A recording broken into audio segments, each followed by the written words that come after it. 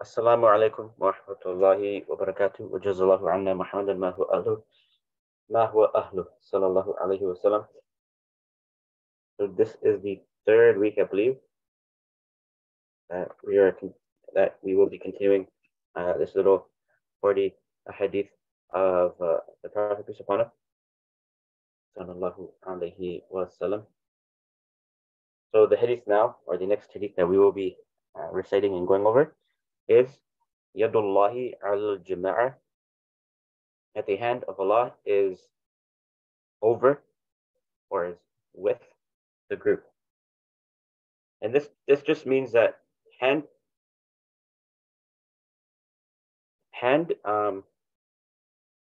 we do not, so many times in the Quran Allah would say and use words that we as humans would define as body parts.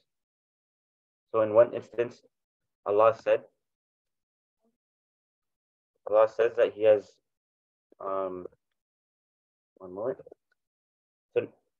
So one moment, in one instance, Allah would say that He has a shin.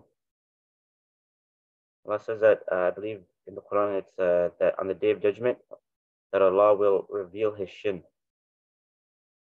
And in another ayat of the Quran, Allah says that everything is going to be destroyed, save His face, except Allah's face. And here the Prophet saying the hand of Allah. What does that mean?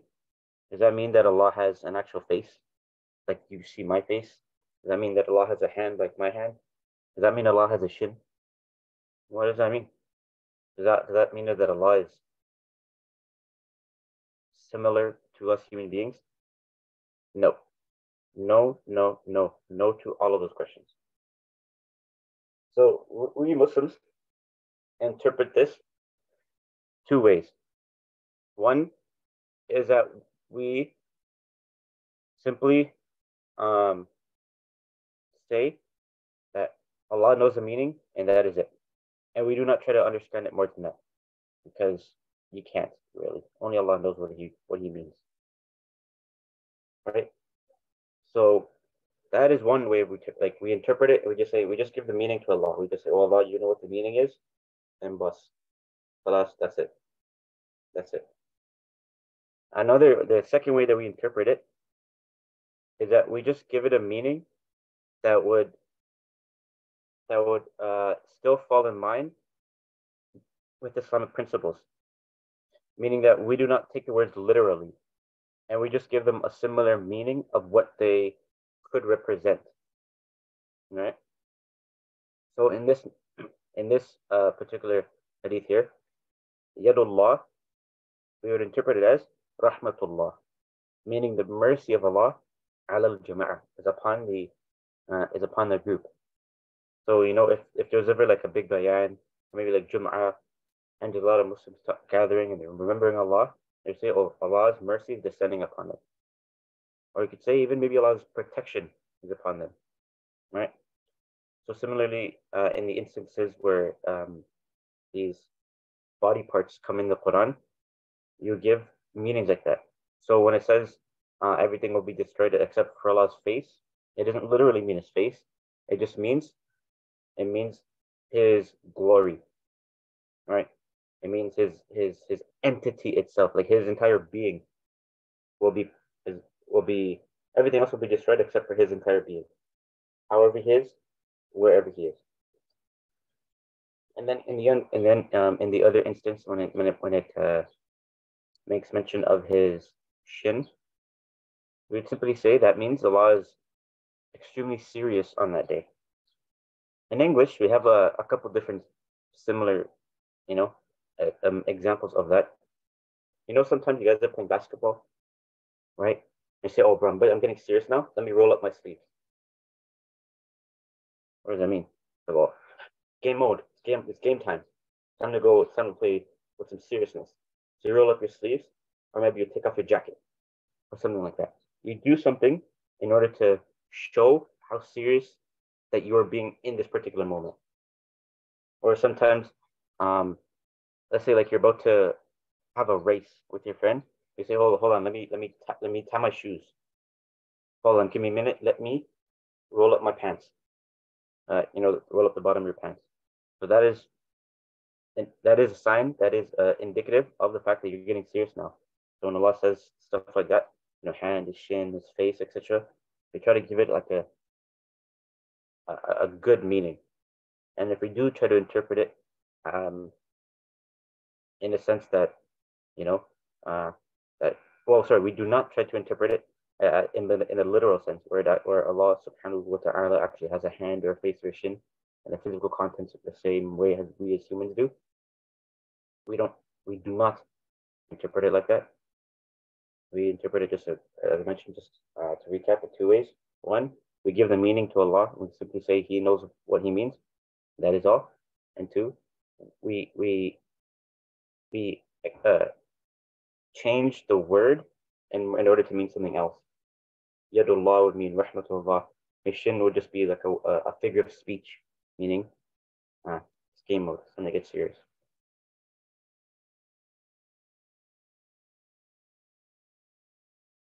So the next narration now is Afdalul. This is wrong. So it seems like there's a little typo here. My apologies. So if you see my mouse, this is zikri. It's not in Arabic. In Urdu, you would say zikr, but in Arabic, it's not actually zikr. It's with the letter za. It's actually the letter dal. So this is a slight mistake here. That's okay. So the actual wording is afdalu al-dhikri. Al-dhikri. So it's not zikri. It's afdalu dhikri. Afdalu dhikri. That's how you would say it, not zikri. But that's okay. So is la ilaha illallah wa afdalu du'a alhamdulillah. So this narration now is saying that the best way to remember Allah subhanahu wa ta'ala is to say La ilaha illallah. And the best dua to make is Alhamdulillah. So I really want to pinpoint the ending of this narration here. But the beginning of it, I guess you can make a quick note and say that it is a way that Allah loves to be remembered by. An example is Prophet Yunus alayhi salam, the one that was in the belly of the whale. When he was trapped inside of it, he called out to Allah when no one could hear him, and he said, Subhanaka la ilaha illa ant inni kuntu min al-zalimin. So in there he uses the time when he says La ilaha illa ant. So this is a similar saying. That there's la ilaha, there's no God, illa ant, except you, O Allah. Illa Allah, except Allah. And that is a way Allah loves to be remembered. So try to do it anytime. Before you go to bed, say it quickly 100 times on your fingers. Maybe when you wake up 100 times, try to implement it some way or another into your life, inshallah. And then afdalul du'a, alhamdulillah. This one can be very powerful if you say it with sincerity in your heart, right? Many times, we'd go through issues, problems in life. You're whatever case may be, you're going through some difficulty, some form of a test. And sometimes we don't really know how to be grateful or how to be patient. So the best way to implement that and kind of change the way your heart feels into patience or into gratitude is to say Alhamdulillah. Alhamdulillah ala kulli hal, meaning like I appreciate Allah and I show Him my praise upon every condition that I'm in, whether I'm going through difficulty or whether I'm going through moments of ease and pleasure and happiness. Say Alhamdulillah. Alhamdulillah for every condition that I'm in. Alhamdulillah for Islam, right? Alhamdulillah for my life. Alhamdulillah for my mother and my father and my family. Alhamdulillah for the books. Alhamdulillah for my, um, for a nice cold lemonade on a hot sunny day, right? Stuff like that. Alhamdulillah, ala kulli hal, for everything, for everything. And many times, I'm sure you guys even can feel its power in your heart. Really, sorry, 1 second, guys.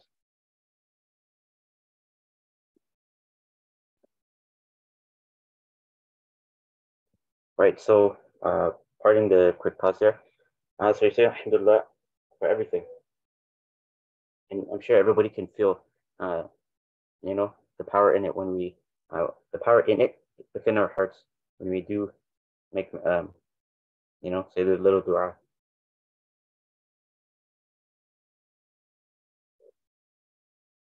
The next narration is, Inna min al-ilmi jahla, that verily from in some parts of knowledge is ignorance.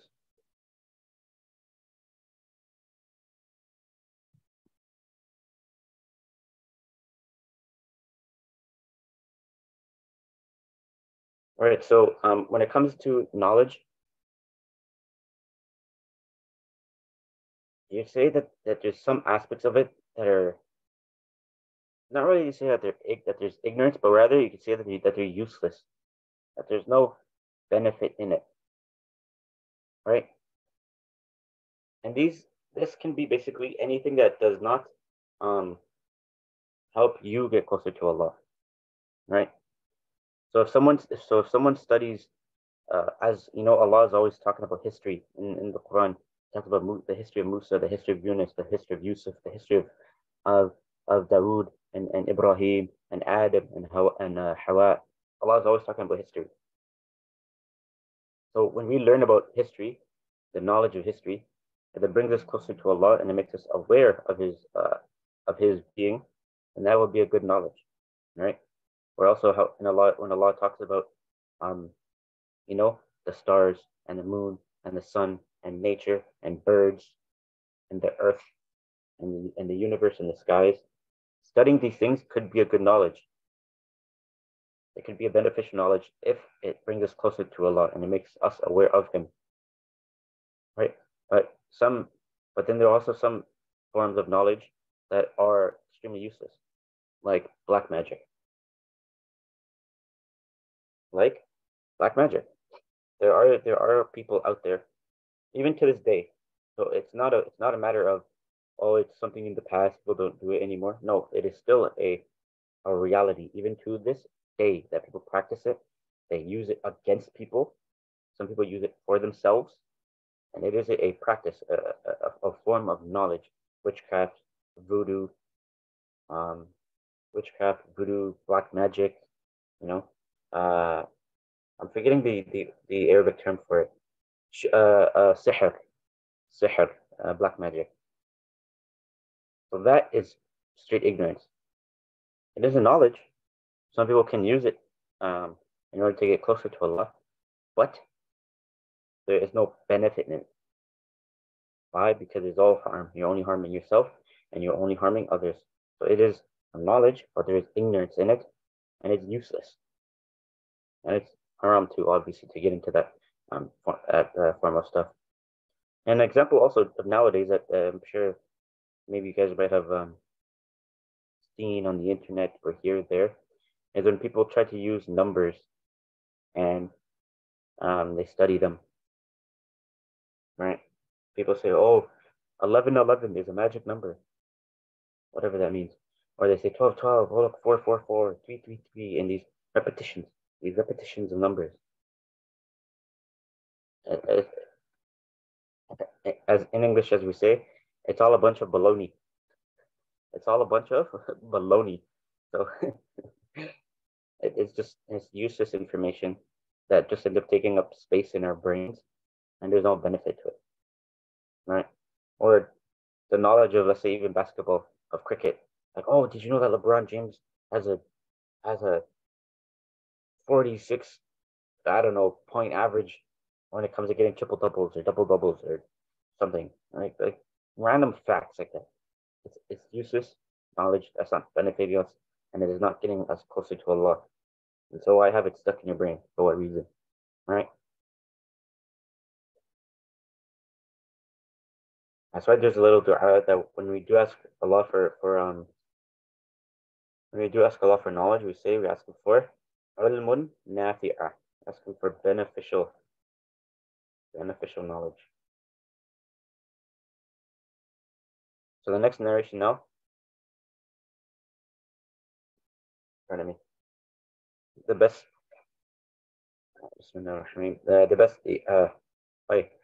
the next narration now that we will be reading is Inna yasir al-riya'i shirkun.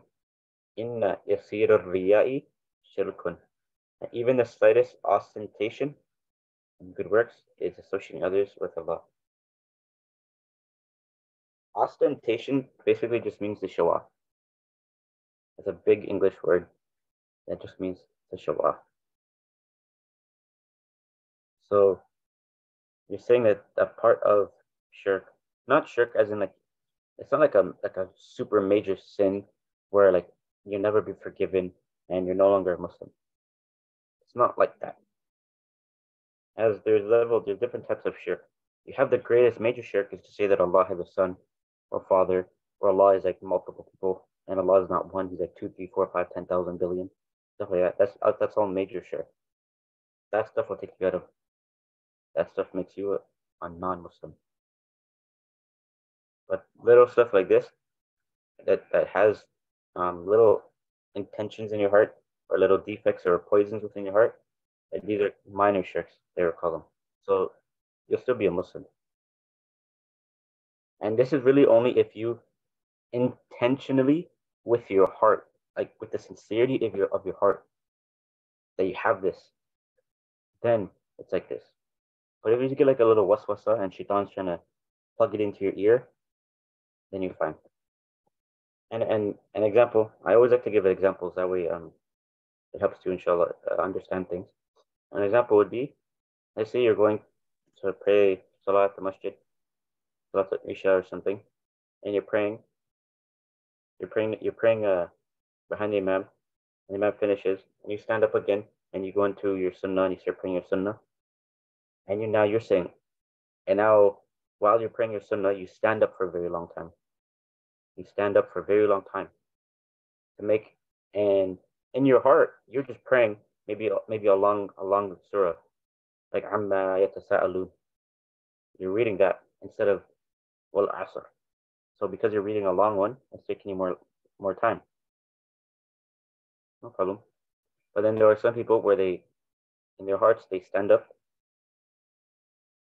and they would, whilst praying these long ones, they would intentionally and purposefully elongate their salah in order to make the people look at them as if they were pious. You get what I'm saying? So some people, when they're praying, that they purposefully elongate or stretch out, make their salah very long, so that when people look at them, they say, "Oh look, oh Achab, well, like he's a very good believer, he's super pious." I think in Urdu you guys use the word buzukh. I remember buzukh or something. I remember some of my friends using that. Like, oh, he's a big buzukh, like he's a big sheikh, so pious. If we have those things, if we have those kind of things in our hearts, then it's not good. Or another example is if you're giving sadaqah, and we spoke of this, I think maybe a couple classes ago.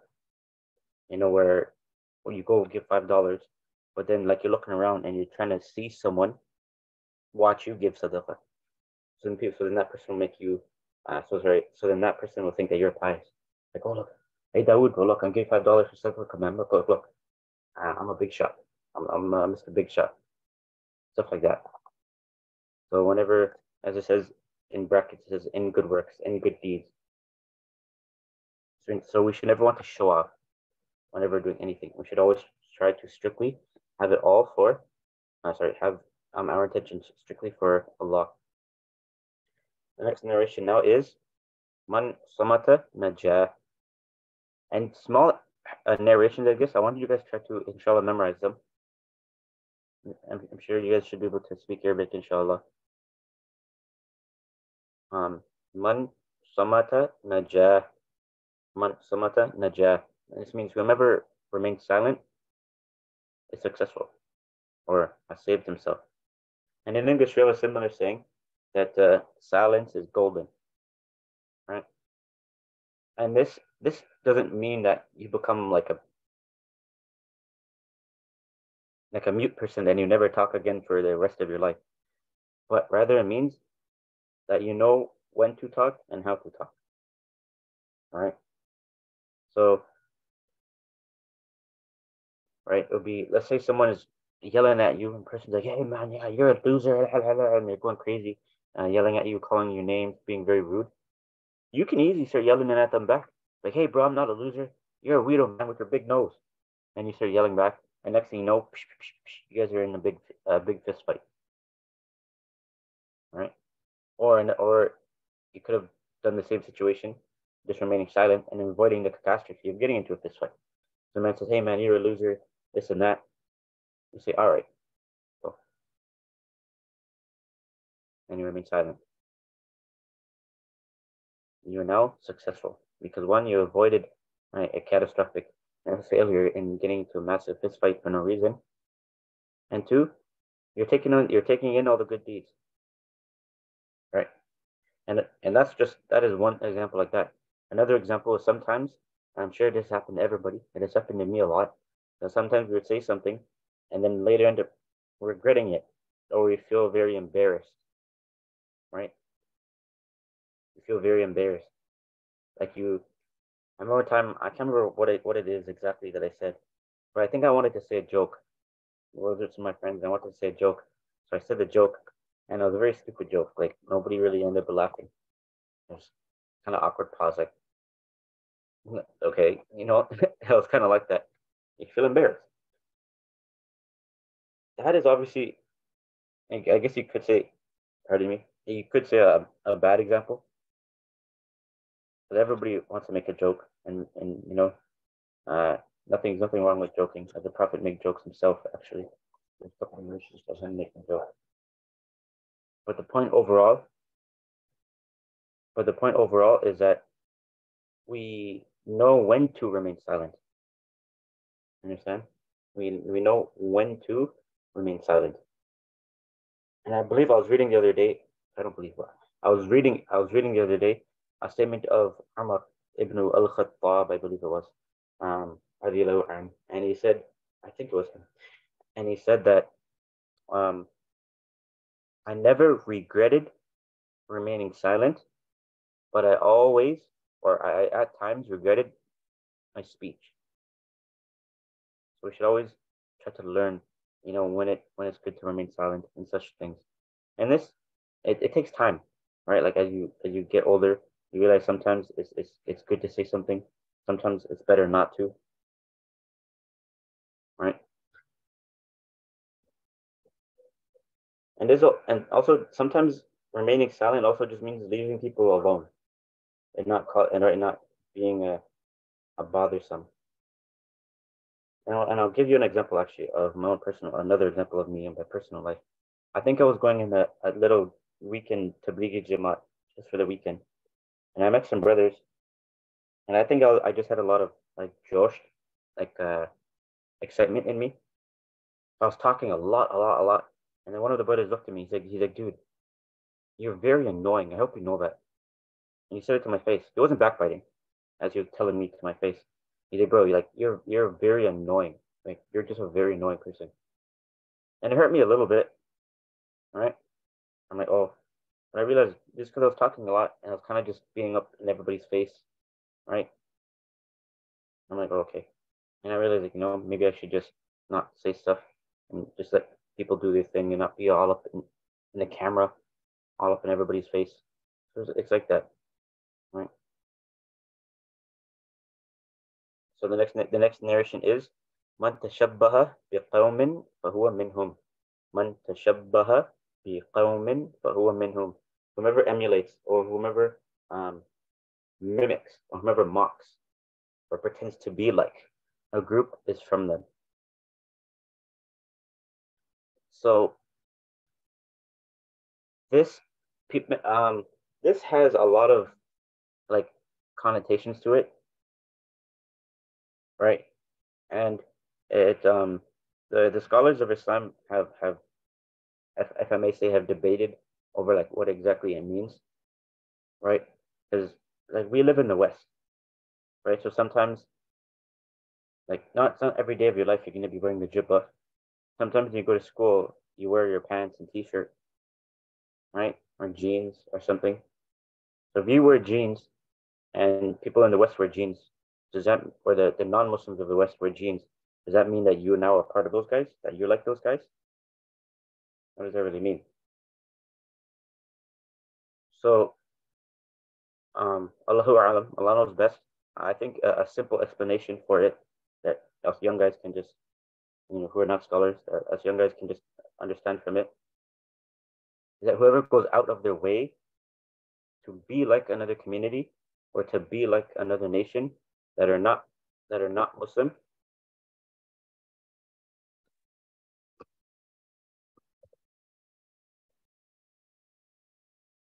or to be like another nation, then one moment. Somebody asked me a question.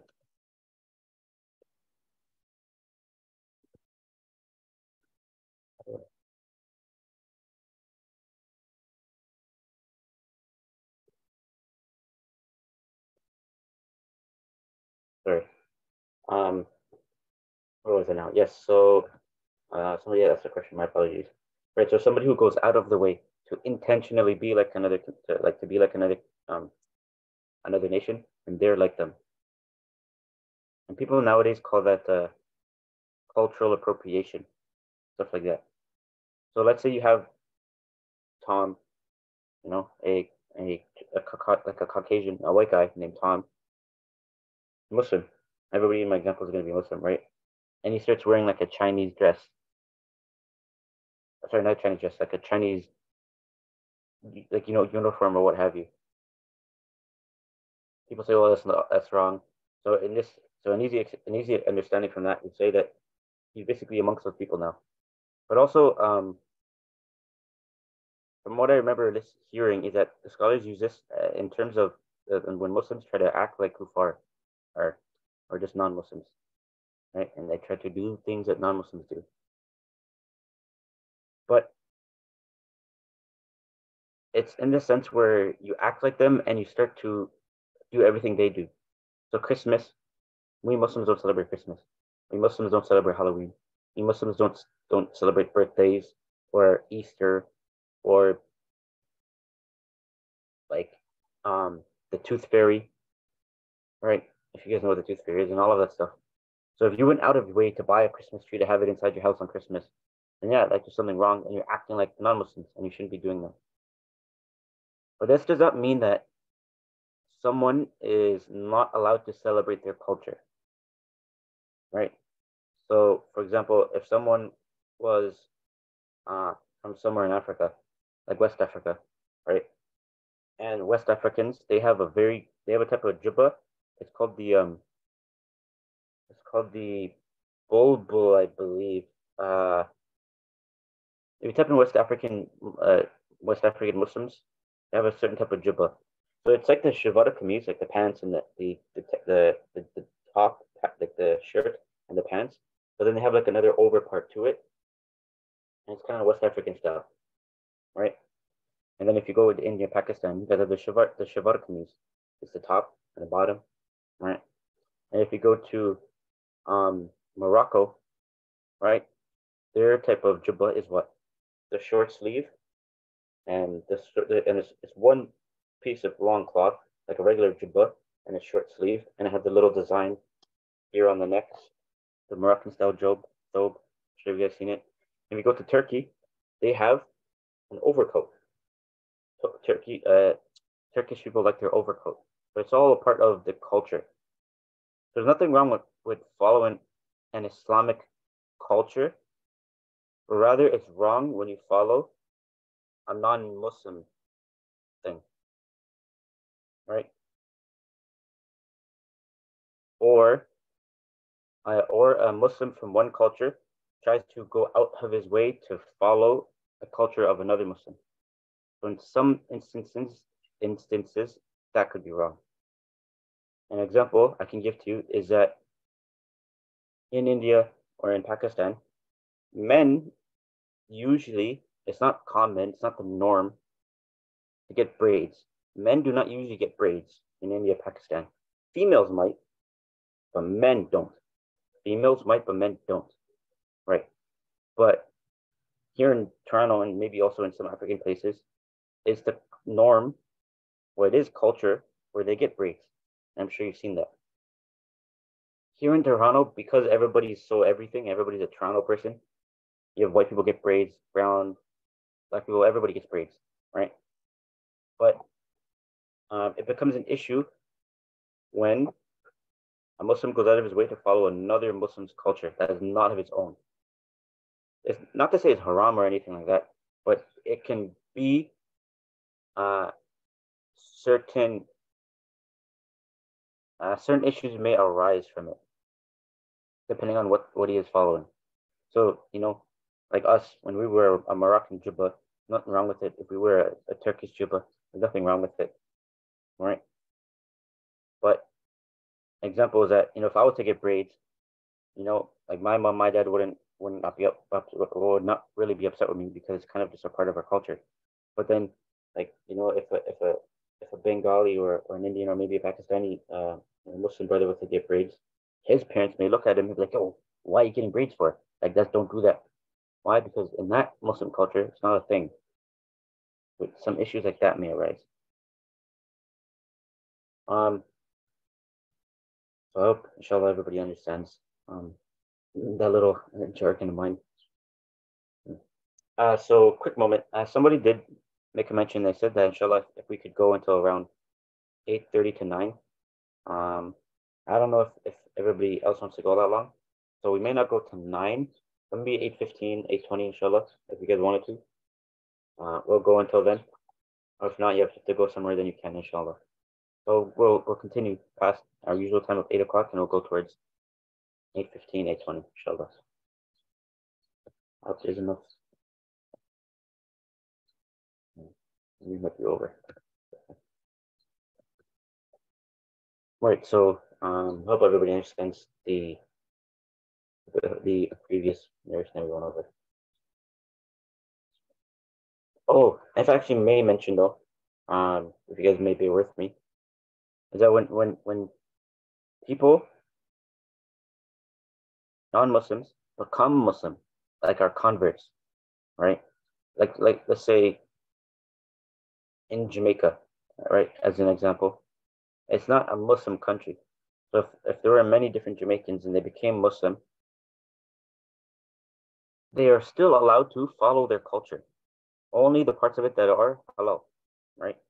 So, like listening to music, their music, that would also be prohibited now because music haram, right? Or certain dancing, certain style of dressings, etc., stuff like that. That would be haram to do now. That doesn't mean you're not allowed to follow your culture, like eating like jerk chicken or like Jamaican foods and doing certain things. So there's nothing wrong with still having your own culture, your own identity as a Muslim. Nothing wrong with that. If you are a convert or a revert or anything of that sort. So it really just comes down to your intention and why you're emulating another group, right? The next narration now is Ad-dunya sijnul mu'min wa jannatul kafir. The world is a prison for the believers and a paradise for the disbeliever. This one is pretty simple to understand because we are restricted, right? Like non-Muslims are allowed to do whatever it is they want, whenever it is they want, however it is they want, right? Well, we Muslims can't, right? We're not allowed to drink. Some people find pleasure in drinking. We're not allowed to eat pork. Some people like eating bacon and eggs as like for breakfast, right? Some people use interest to make more money, and we don't do that, right? People like listening to music. We Muslims are not supposed to, right? And it continues, the list continues, right? Where non-Muslims are free to do as they want in this world, and we as Muslims are restricted. And it's like we're just trapped here, and we can't do a lot of things. But it is a prison for us.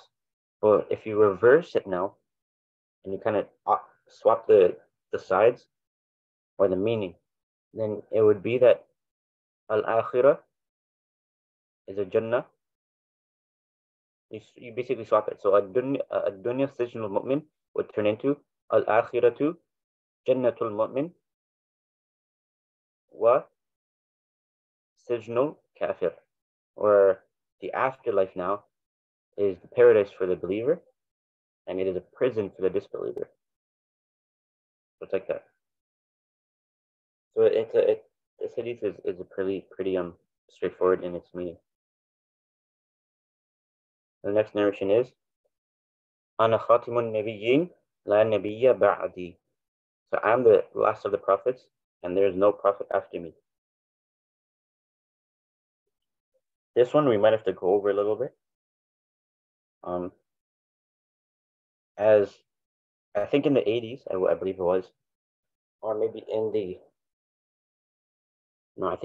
maybe it was the 80s or 90s, right? In a town in India, I believe it was, a little town called Qadian, a man rose, and he became kind of famous. His name being Ghulam Ahmed. That was his name. So this man came out and he started saying that, hey, I'm the new prophet. Like just recent, he started saying, oh, I'm the new prophet. And then at one point he also said that he is Isa. And then another time he said that he is Imam Mahdi himself. And he started saying a bunch of crazy nonsense. But some people now followed him. And they consider themselves Muslims. And they call themselves Ahmadis. Or the Ahmadi Muslims. I think you guys might have heard about them. Because of their beliefs, we don't actually truly call them Muslims, nor are they actually Ahmadis. They say they're Ahmadi because they follow Ghulam Ahmed, and that was their name. But the real Ahmed is us Muslims. One of Prophet Muhammad's other names is Ahmed. And we follow the real Ahmed. The really Ahmadis, and those guys are Qadianis. They try to make it so that if you call them a Qadiani, they say that it's a slur, like that it's a derogative word to use, right? So if you're around them, don't use it just because they make it upset with you. But just know in your heart that they are not really Ahmadis who we are. So back to my point now, is that Ghulam Ahmed,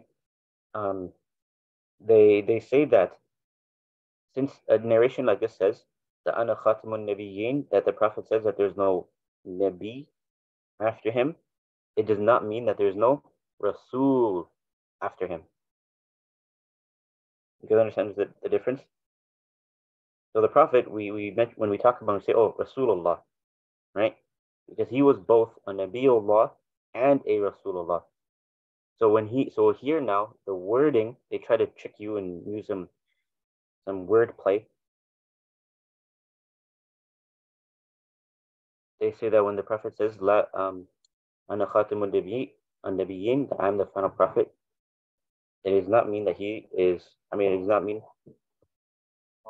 one moment, guys.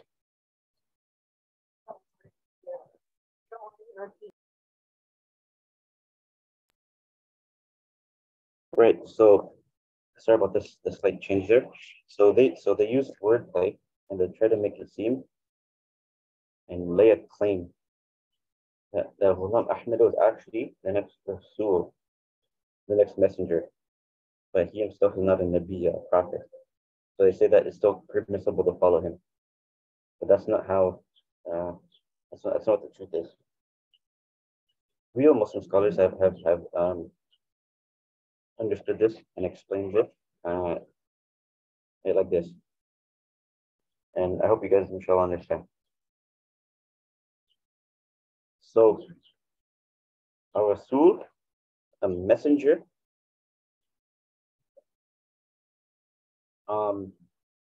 is someone who brings. Sorry, a messenger is someone who obviously is from Allah, and they come and they tell the people about Allah and etc.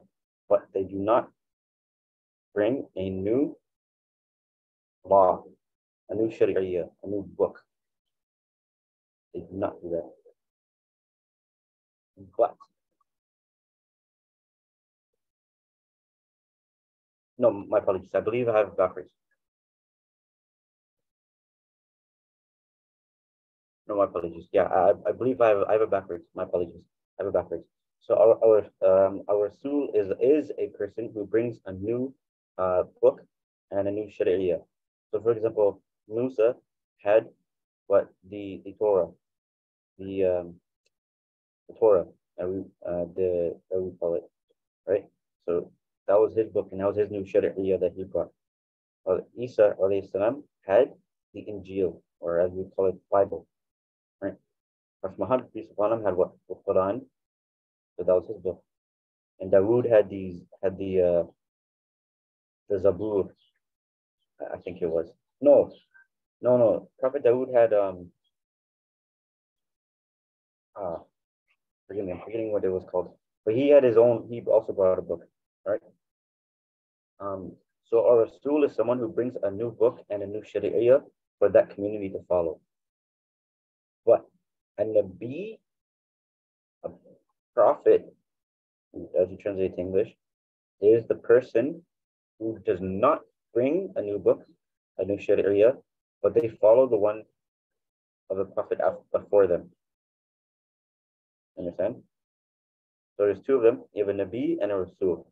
A Rasul brings a new Sharia and brings a new Kitab from Allah.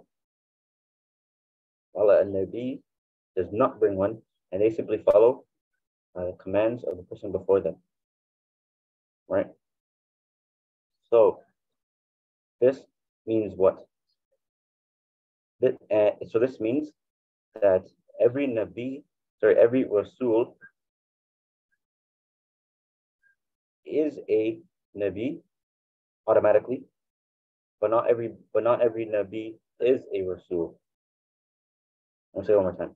Every Rasul is a Nabi automatically, but not every Nabi is a Rasul.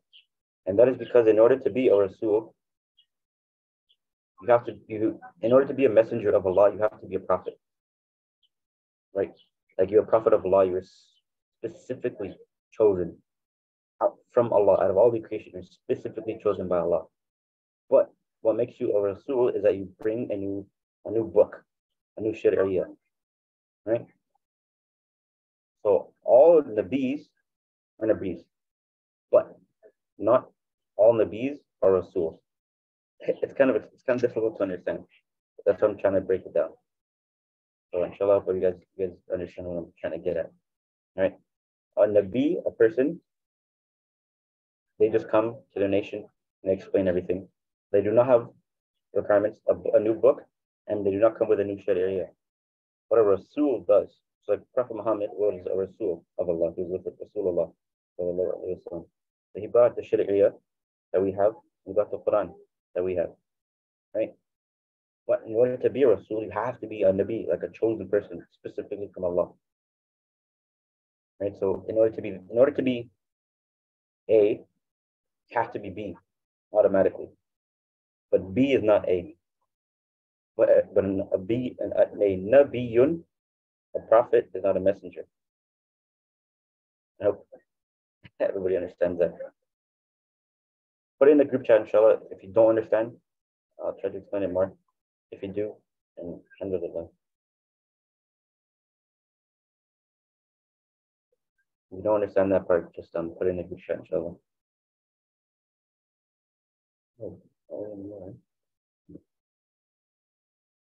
So now, the other hadith is Man salla alayya wahidatan sallallahu alayhi ashran. So the Prophet or Rasulullah sallallahu alayhi wa sallam says, if anyone sends a blessing, sends blessings on me once, Allah will bestow upon him 10 blessings. And this is simple. You know when you say like, oh, sallallahu alayhi wasallam, that's one. You say sallallahu alayhi wasallam, that's two. So every time you say stuff like that, Allah will send the blessings on you. And there's other ways, you know, when you're praying, you say, Allahumma salli ala Muhammad wa ala ali Muhammad, kama sallayta ala Ibrahim wa ala ali Ibrahim, innaka hamidun majid. That's one. And Allah will send 10 blessings on you. So it's pretty straightforward, it's just like that. And obviously we know that on Fridays, you're supposed to send even more. They say, you know, man salla, you say sallallahu alayhi wa sallam, or you say Allahumma salla, you say the dude of Ibrahim, the one, you know, when you're praying, Allahumma salli ala Muhammad, wa ala ali Muhammad, that one.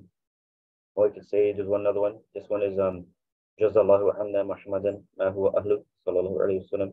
The meaning of that is, well, Allah reward Muhammad whatever he is worthy of continuously. That is one. And there's English books that have, you know, that have the different ways of sending salutations upon him, upon the Prophet, sallallahu alayhi wa sallam. Every time you do one, Allah will send 10 blessings to you. So always try to do more and more and more. The next narration now is, verily the rewards of good deeds are decided by the last actions, how they ended. Innamal a'malu bil khawatim. Innamal a'malu bil khawatim. So this is similar to the first one, I believe, that we went over. Innamal a'malu bin niyat. The actions are only according to intentions. And now this one says that very the words of the. Oh, did I not? Oh, one more. You guys can see my screen, right? Okay, sorry, I thought I did not have it on. My apologies. All right, so this one now is innamal a'malu bil khawatim, that very good deeds are based on actions, with the last actions. So for the first one, it was your intention, right? And the sincerity of that. But this one now is also by what happens at the end of it, right? And this one, it might be a little bit more tricky to fully understand. And how do I put this? It's basically the way anything ends up is how it will be decided. The way your good deed ends up is how it will be decided. So let's say you're praying your namaz, you're praying your salah, and at the beginning of it, in your first rak'ah, you're thinking about the trees and forest and how much money you have in your pockets, and you're thinking about toenails and your hair and your earrings or whatever. You're thinking about a bunch of nonsense, and you're not focused on your salah at the beginning of first rak'ah, right? But then once you get to the second rak'ah, and you're like, oh man, no, in your head you're like, oh, I need to focus, and you fix, so okay, time to focus, and you start praying your salah better, more sincerity, more focus,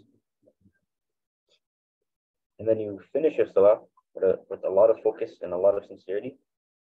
Then your salah will not be looked at as though you were lacking in it and you're just being negligent, but because you finished it strong with much focus, then it will be looked at like that, right? So it's like that. And this is not to mean that just I don't want you guys to get this confused, as we say in English,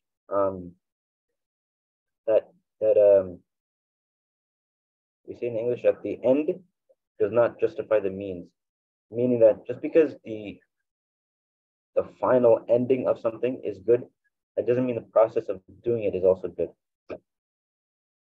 So that's not what Allah knows best, but I do not think that's what this narration is trying to make mention. That you can do anything anything you want. But if the ending is good, then it's a good deed. And it's not like that, right? So, an example for that would be, let's say someone wants to listen to halal music. I'm not going to say the group name, but there's two guys, right? And they take like Drake, right? Like his beat and put halal lyrics, right? So if Drake says something like, or if the beat in the song, and they use the same beat, the lyrics themselves are different, but they go with similar tones, right? So there's one song that Drake did, something along the lines of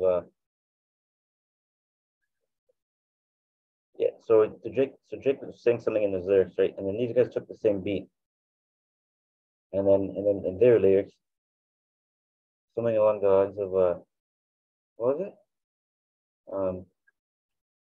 Said something along the lines of Zainab just approached me. I told her you're haram. What is it? Zainab just approached me. I told her ya habibti. That is too haram for me. Stay away from me, or something like that, And they try to make it like there's some pious thing now, but it's still music, right? So these guys, their end result was that it's halal music, right? But the course, the pattern, or the in order to get from point A to point B, they were at point B and saying, oh, it's halal music. But to get there, what did they do? They're using haram things. So you can't do that, right? You can't the ends in English, as we say, the end of an action or of a thing does not mean that what you did was halal or what you did was right. And I think inshallah, that's what this narration is trying to say. Right? That you can't make something haram, or you can't do something haram, and then be like, oh, the end of it was halal, therefore it's halal. And no. Right? Like, you see another example to understand this, you could use, let's say you're trying to feed a homeless person, right? So let's say that that you don't have any money on you, but you want to feed him and get good deeds for giving sadaqah, but you don't have any money on you to buy any food. So what do? You go steal a burger, or you steal a bag of chips and a bottle of pop, and you run out and you give it to him. Say, hey man, look, I just did a good deed. Look at me. No, it's not how it works. Why? Because what did you do in the process? You did a bad deed, right? So that is what this narration is not trying to say. Allah knows best. But rather, I think what it is trying to say is that when you are doing a good deed, even though it may be insincere and disingenuous, that if at the end of you doing that good deed, you changed your heart and you became sincere and you became genuine, then it will be accepted as sincere and genuine. I hope you guys understand the difference, right? That you cannot do haram in order to fulfill a halal and be like, oh, it's a good deed now because I ended off as a good deed. No, or rather, Allah knows best. I think what the meaning here is that if a good deed was weak at the beginning but was strong at the end, then it will be considered strong at the end, like that. Wallahu a'lam, and Allah knows best. Do you want to know what, guys? That is actually narration here. This little 40 things. So for next class, I'm gonna type out a couple of my own. I'm gonna go over them also. It's now approximately 8:08. So I guess I'm gonna make mention of one final one, and then inshallah that'll be it. Yahya, you did make mention to go longer, but maybe 10 is okay. Yeah. So I'll make mention of one last one, I was reading just yesterday actually, and I do not know if so. I'm not going to say that the Prophet himself said it. As the scholars, they said that in regards to the narration, that it's a lot of information. I don't know if you guys understand it, but basically saying that it's riwayat, its chain of narration is weak. So you can't really say if the Prophet truly said it or not. But so I'm not going to say the Prophet said it, but rather I'm just going to say that it is possible that the Prophet has said, right? Or a good quote is that um,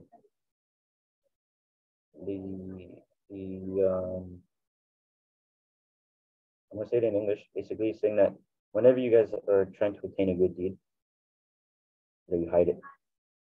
You hide it until you don't show it, right? So let's say you guys are trying to get a new job, as an example, or trying to get married, or trying to get into a good school, or trying to get amazing grades, anything, anything where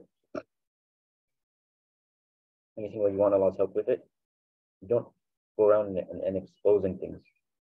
You don't go around exposing the good deeds that Allah has given to you. So if you got a new pair of good shoes, new pair of glasses, new topi, new jubba, anything, you don't go around telling everybody about it.